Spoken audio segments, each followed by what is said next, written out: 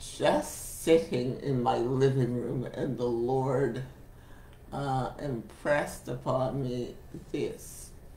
He said, this moment in time is unprecedented, which we all know with COVID-19 and the racial unrest going on in the U.S. and around the world. But he said, this time is also unprecedented for the church. Everybody's on YouTube, everybody's doing live streaming, and all their conferences are virtual, and all meetings are virtual. We're not meeting in person anymore. We're not hugging. We're not doing anything like that. We're social distancing 6 feet apart. But he also said there's more to come. He said the word that he's going to release, the word that he's going to release in the atmosphere will be unheard of. It will be something that that Paul didn't go through, or Peter didn't go through. There will be no reference to it at all. And it won't be a doomsday word, or it won't be a word that he's going to slay every country or whatever. Words like that do come. But this word will be something that he hasn't said before, he hasn't spoken before. There is no, like he said to me very clearly, and this might sound weird, but he said, there won't be scriptures to back it up. There won't be anything to back it up. It will be just his voice. And he's like, I need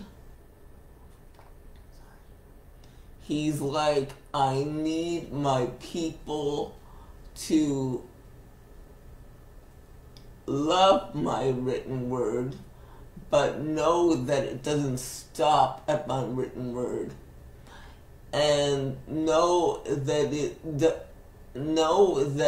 my words are going to become living, and there'll be words that nobody's ever said, and you'll be wondering, is this God? I can't find this in Matthew, Mark, Luke, and John. And he's saying now, yes, he's saying, I need you to become my living word. The living word means basically the word walking. He went through this with me a few years ago. He said there are two types of God's word. He said there is the written word, which is the Bible, which we all love, and there is the walking word, which is the living, breathing, active word, which is not in the Bible, but has its roots in the Bible, but the word itself is not in the Bible. So it's like a rhema word unstunned. And when I say a rhema word, have you ever been watching something and you said, oh my gosh, that preacher is, or that person is saying something that I can relate to. That word is right for me. Remember what I talked about last week about the preacher, that I was so freed because somebody was going through the same thing as the preacher that I was going through? Well, last week I got Rhema word. It's a word that that deals with your life now. It's like that person is talking to you, and that, my brothers and sisters, is the walking Word of God. He said in this turnaround season, it's not so much about the written word, although the Bible is very important because it gives you a baseline, but it will be more about the walking word, which spawns from the written word, but is the written word, and it's called the walking word. That's what he gave me. He's saying, I will give my people the walking word, like words. When I say words, I don't mean just they, play. I don't mean one word syllables. But when I say words, I mean God. Basically, God is going to say stuff that nobody's ever heard before, that there's no reference for, that there's nothing for. And the only way you're going to know that it's God is that if you have a dedicated, specific relationship with Him. He's really putting His church together. He put us all in training. He's training us for a new season that He's going to bring about. There are people right now in the world that you have never heard of, and they have really unique ministries. But the church and the world itself needs to be in training to handle the glory of these people. And these people are not like the preachers that you know to stand and talk, and they're not like the scripture note-taking preachers. They are the bikers. They are the business people. They are people that you wouldn't think would speak the word of God. They are the ones that God will call. And even for those people that God doesn't call to preach, He will give the walking word to them.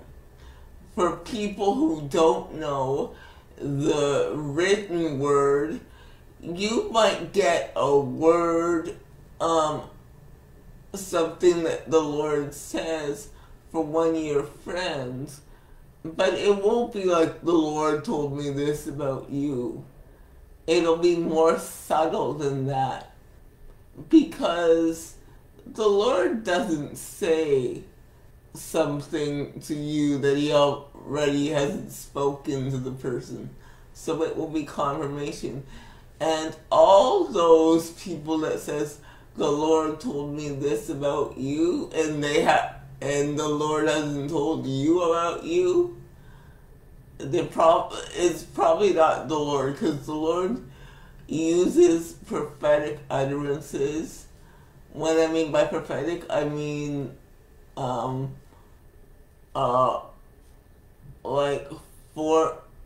like it's foreknowledge. Some people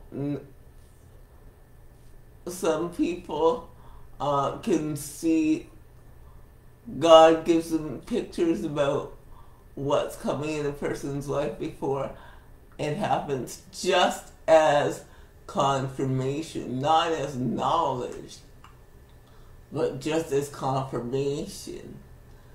So the Lord knows we're familiar with the 1611 version of his written word. We love it, we speak it, we quote it, we whatever. We love it, but he says, get ready, because there is a generation, this generation, my nephew's age and down, they won't be so familiar with the written word. They'll be more in tune with the walking word, where the written word is a jumping off point for them. So the written word is the walking word plus more. When the Lord told Noah all that stuff about building the ark, there was no precedence for the ark. There was not even rain, because back in Bible times, when the story was written, Noah and all the people around him had only seen water coming up from the ground, not down from the sky. So basically, and Noah couldn't go to the Torah, which is like their Hebrew scriptures, and say, what chapter and verse is it? Because it was unprecedented. And through the cycle of time, the Lord is going to be doing that again. And he's saying, this is specifically for preachers. He's saying, I need preachers to not so much focus on my written word, but understand that there's it was just tongues. Sorry for people who didn't understand. Tongues is like a language that the Spirit communicates sometimes. That's what that was. So it's for so preachers need to focus not so much on the written word, because we love the written word and we hunger for it, but there are things that God wants to say that are not even in the Bible. There are strategies that God wants to give that there is no precedence for. You can't turn to Matthew 27, or you can't turn to Proverbs 31. This is going to be a new word that will come from the Lord with the basis in the written word. The walking word is not apart from the written word. It's the written word and. So all these false prophets that are not saying things that are in the Bible, or are twisting the Bible for their own means, they're not of God. The Lord says in his written word, he says to try the spirits, see if they're of God. So what he means by try the spirits is search yourself and search the written word to see if it's true. If it doesn't identify in your spirit where it says, yes, this person is speaking truth, then it's probably not of God.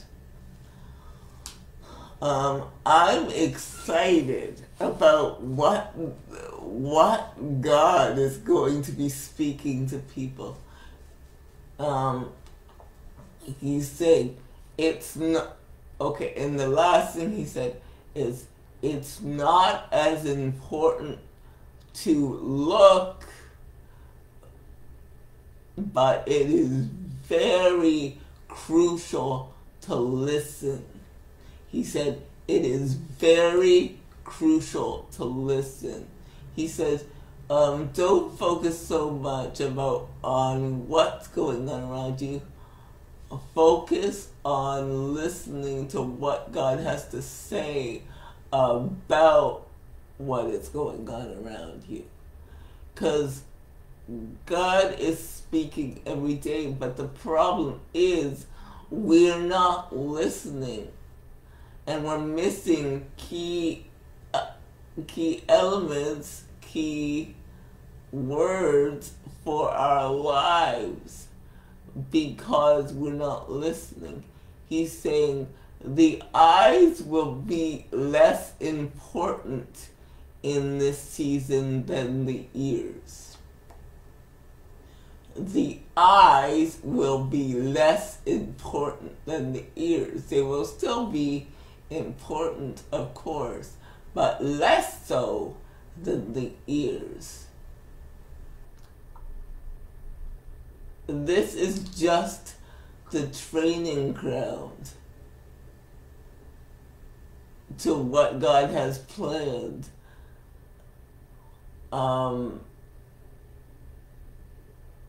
Corona is training us to do church differently. Corona is training us that the church is not a building, it's the people.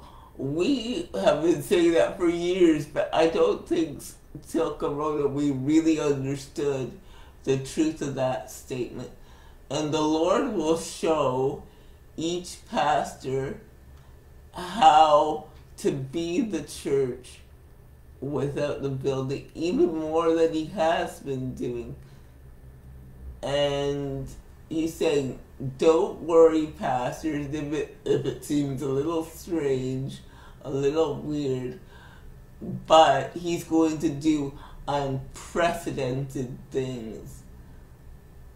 You just, as a pastor, need to keep your ear to the ground.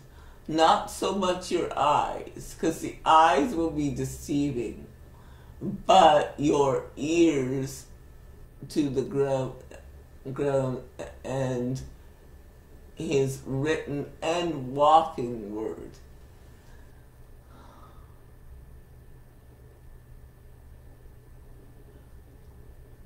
This is about to be the most explosive season that the church has ever seen.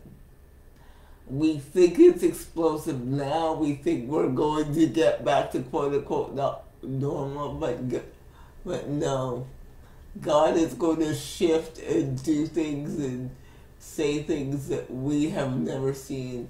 And he's going to change the way we do quote-unquote church. He's going to change the way people have been preaching or people receive the word. His word is not going to change, but the way we receive it or deliver it will change. The way we do quote unquote worship will change. It's just going to be awesome. And for each church and for each pastor, it will be different. But now he's saying to not so much look, but listen. Listen to what the Spirit is saying to the churches as he spoke in Revelation. Everything that he spoke is now coming around full circle. And I've heard a lot of people focus on Revelation and the book of Revelation, but what they're not focusing on is listening. And he's saying, don't focus on so much about, is this the end time, is Jesus coming back soon, or whatever. He's saying to listen what the Spirit is saying to the churches. He's saying each church has a mandate for the kingdom. It's like the body of Christ is like a seat. Okay, the body of Christ is like a company. God explained it to me this way. It's like a company like Microsoft or Google or Facebook. God is the CEO of the company. And the pastors are the directors. And under each director is a department. And each department can run differently. Each department has different ways of doing things and different ways of being. But it's all the same company. And or it's like the human body. God is like the brain of the church, where we as the church are the limbs, and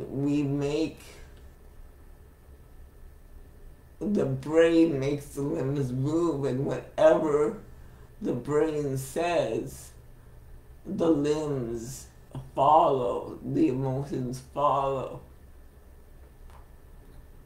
So he's going to speak things that we have no scriptural reference for. And the only reason we'll know it's from him is because of our close relationship in the spiritual realm. This is going to be an awesome time of glory. It already is. It's just starting. But the problem is we're still waiting. We're still wanting to go back to where it was before. But he's saying, no, I need you to listen, because there are things, there's some restructuring that needs to happen.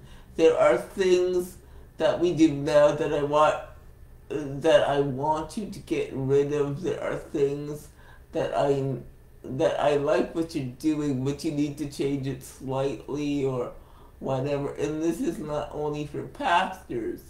This is for anyone. And he's restructuring, reorganizing, separating, setting up. That's all he's doing in this season. So don't worry, God is in control. But it's our decision. He holds the controls, but we can choose to follow it or not.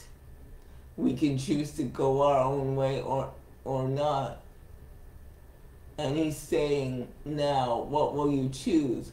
Will you choose to follow what you're used to doing, or your way of doing things, or your way of doing church, or your way of preaching, or your way of doing worship? Or will you follow my new way? He's saying these new ways will be a bit weird for people, but people who have never heard the gospel will be so attracted to these new ways. I see churches meeting in like odd places, like former strip clubs, and unique ideas for ministry and all of this.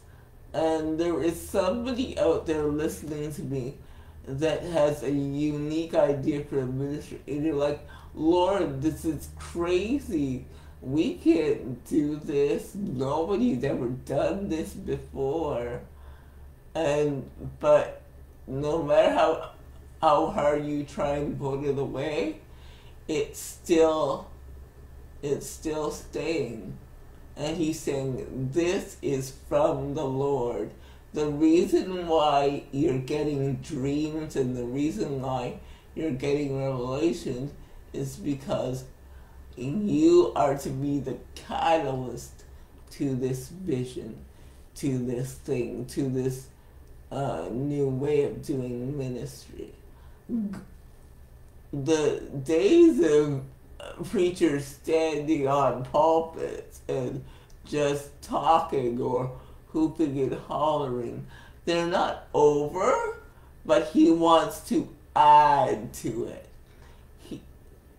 He wants to add to it. I sincerely hear him saying that preaching like that is not over, but I want that end.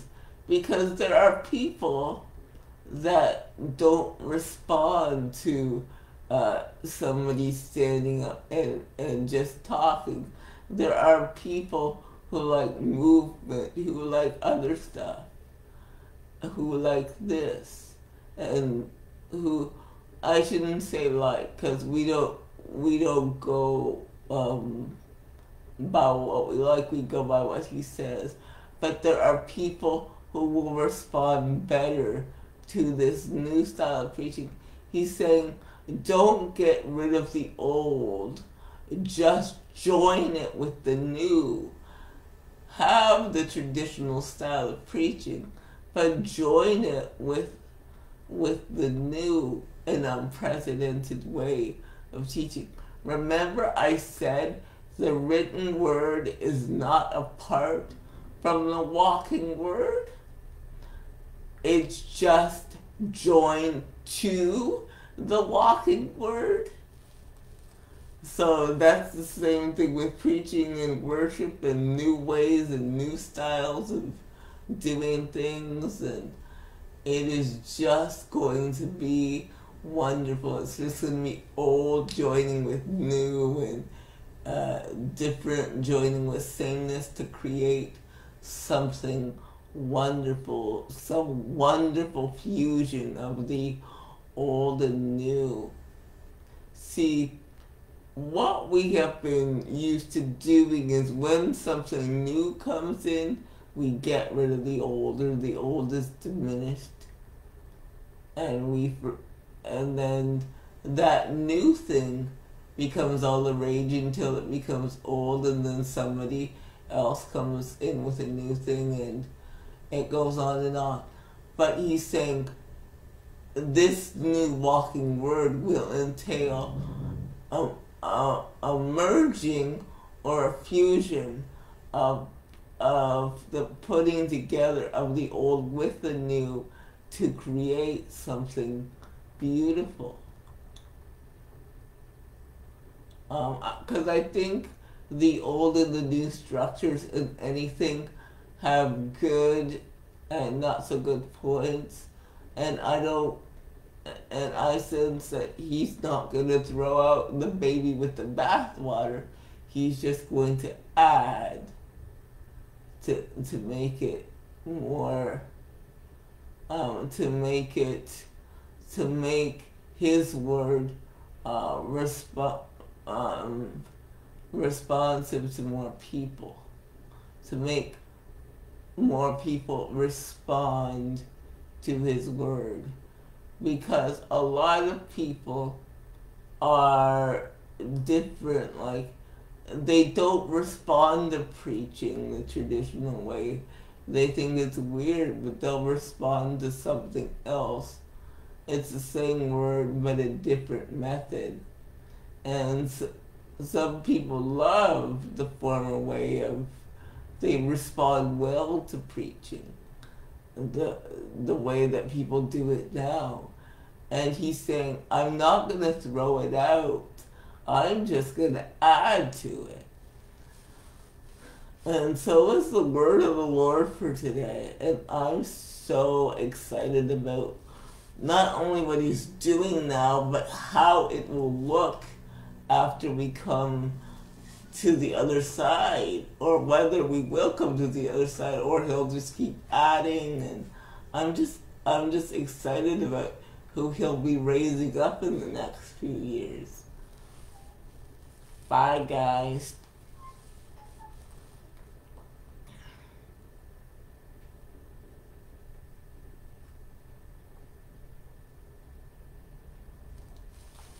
I'm not going back.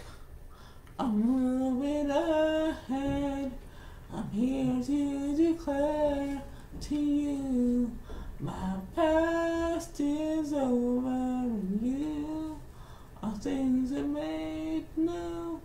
Surrendering my life to Christ. I'm moving forward. You make all things new. It's you make all things new, and I will follow you forward.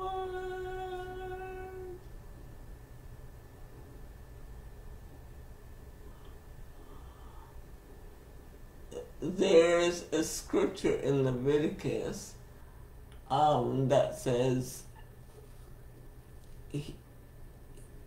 this year you will have to move it out to make room for the new.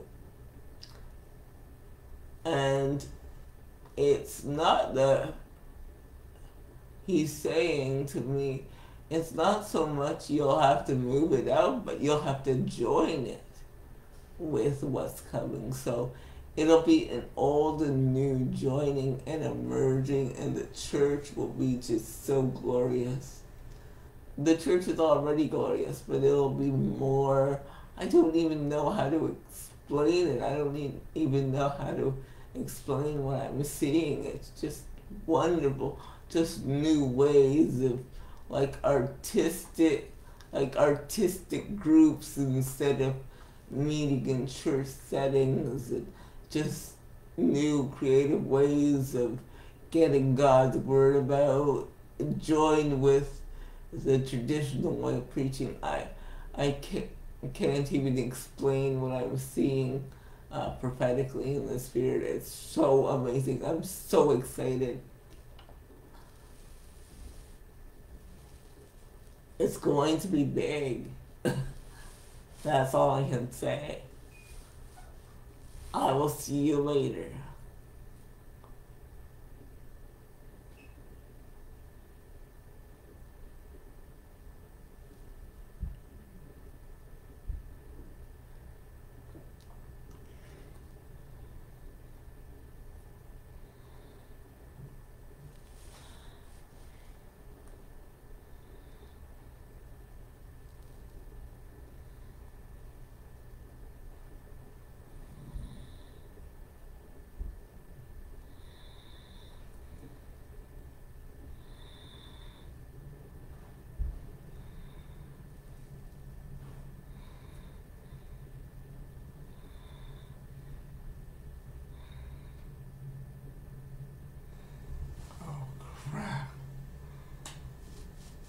Lord, I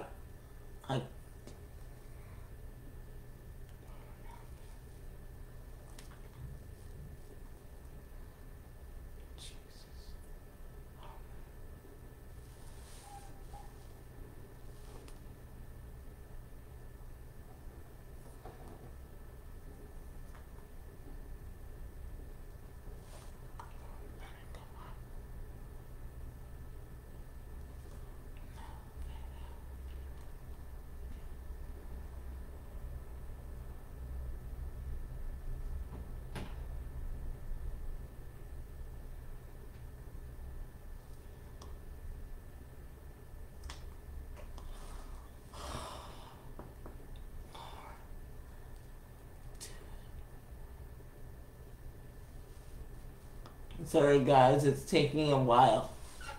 So I'm going to just, it'll take me a second.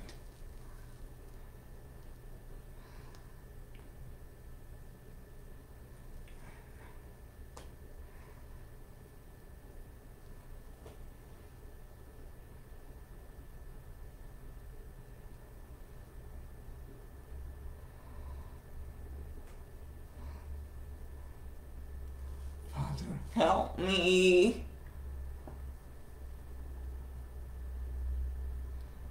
I need your help, Father.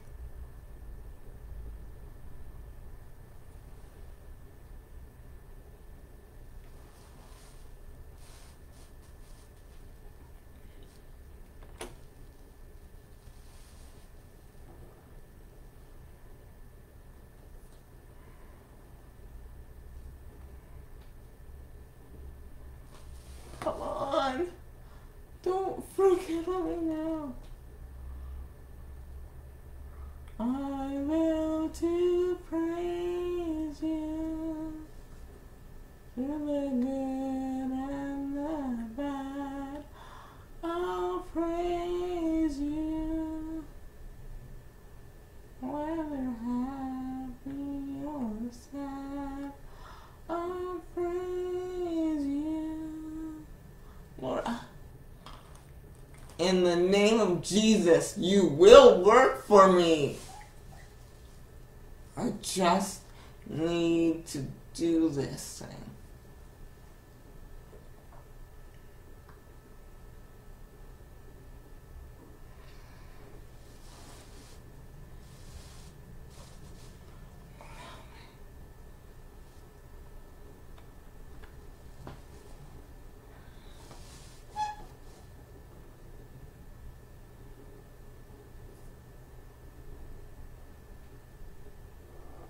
Because if I shut it off, I'll lose the video.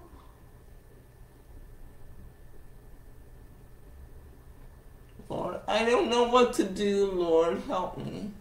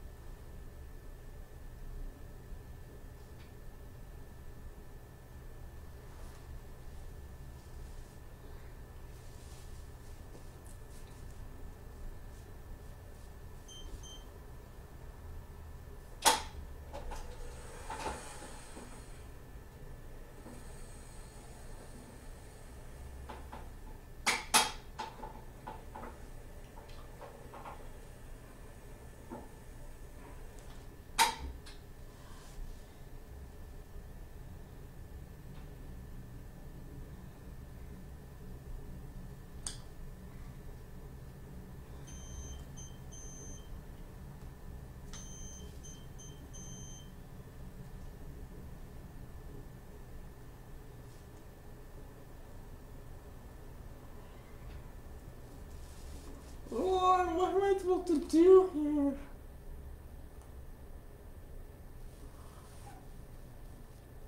Help me, Lord. Lord, I cannot lose this video. And if I turn my computer off, it's gonna lose the video. Father, help me. I need you to help me.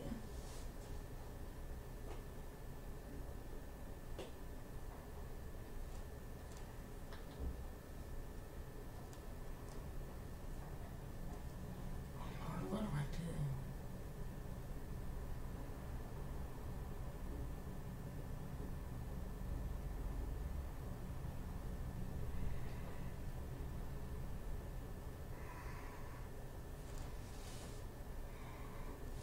God, Lord, I cannot lose this video. Help me, God. Help me, help me, help me, help me. After I do this, it'll... Okay.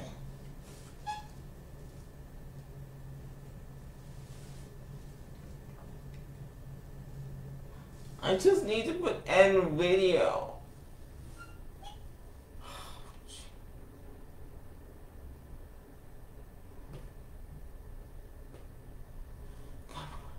Come on, baby. Come on, come on, come on. Just come on. Come Come on! I need you to come on!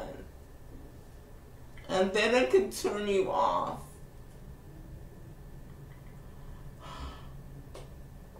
This is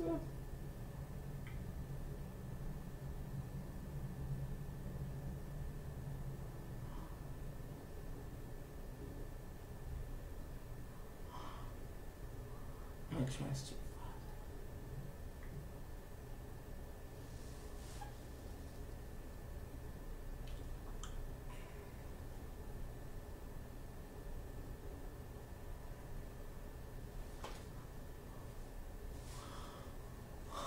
Satan, the Lord rebuke you. You don't want people to hear this, but I'm going to do this video. If I have to do it again, I'll do it again. But oh my God, I can't.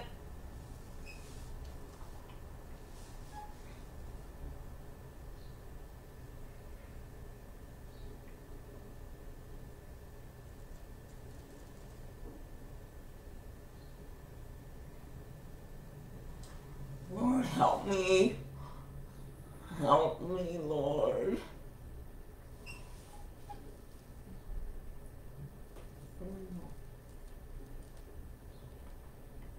I wish I had like a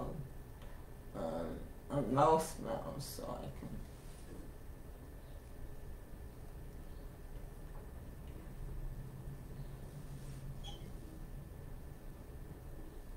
Oh God, I'm gonna lose the video. This is the most important video I've ever done, Lord. I need you to help me. Shift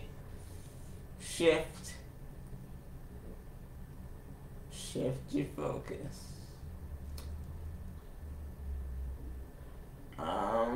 This video, I need something to work here.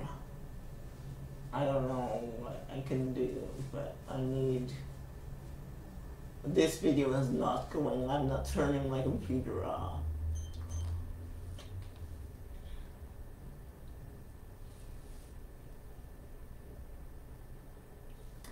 Guys, what I'm going to have to do is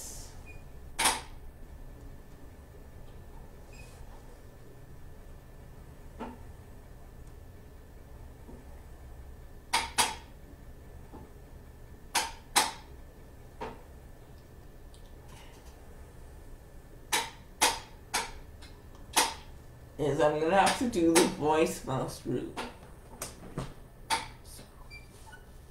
It'll take me a bit longer, and I will probably trim the video.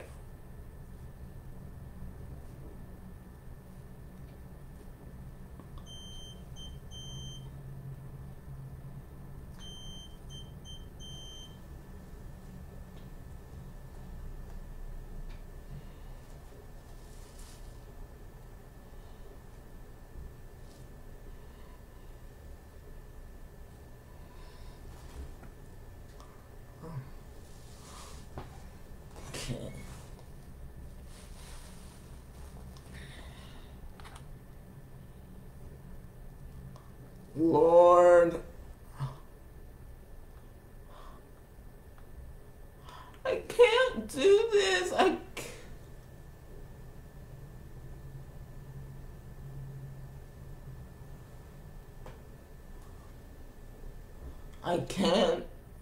I can't get rid of this video. It's too important. It's too important. I'm not going. I believe that, Lord, you're stronger than technology. I will give my computer a break after this. I will watch a movie. I will do something. But please, let me end this video so I can put it out to the people. Lord, please. Just please. Please. I need this. Jesus.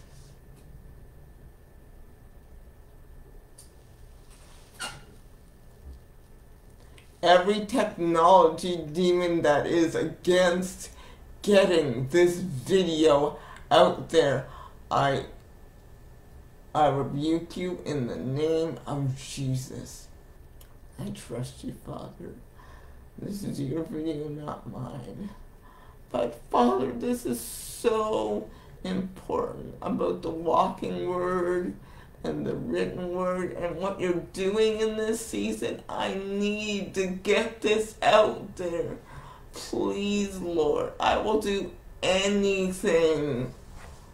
Just make the thing move up, please.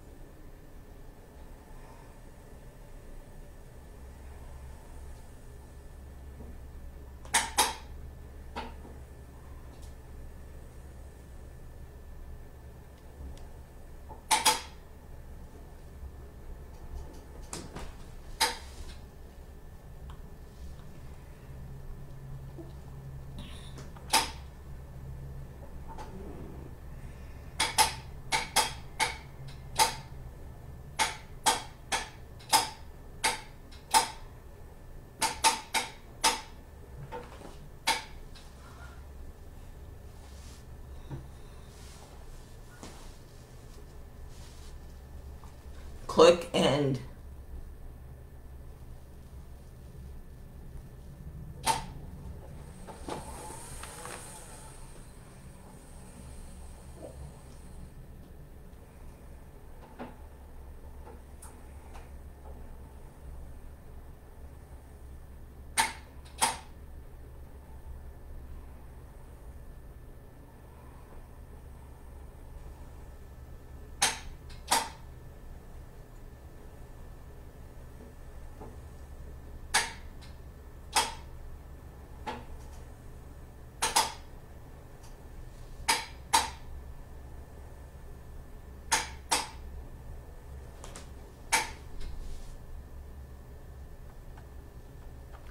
Click end.